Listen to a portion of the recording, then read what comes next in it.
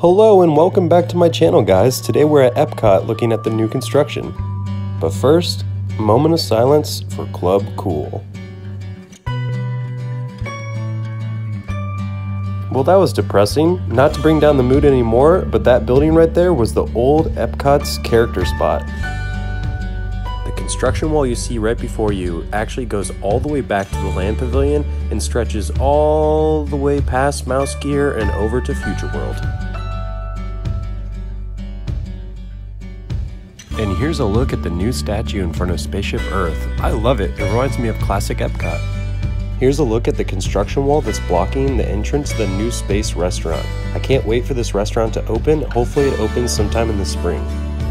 The Epcot Experience building is a must for any Disney fan who loves learning about what's coming to Epcot next. This fountain that I'm zooming in on is the Moana experience coming to Epcot. This experience is going to be so unique and cool, and it's going to do things with water that we've never seen before. This building right above the Moana experience is my absolute favorite. This design might look familiar to you because it's exactly like the concept art that Walt had whenever he was pitching the idea for Epcot. The building's also supposed to be a full-time festival center, so I cannot wait.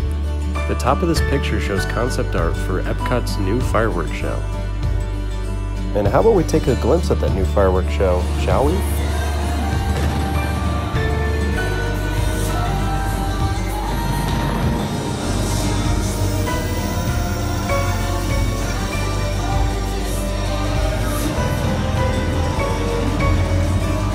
And what would a Mitchell May vlog be without showing some roller coaster construction videos? So here's Guardians of the Galaxy's roller coaster construction. This footage was taken in December and it looks like they were hard at work. Do you remember that new Epcot fireworks show I was talking about?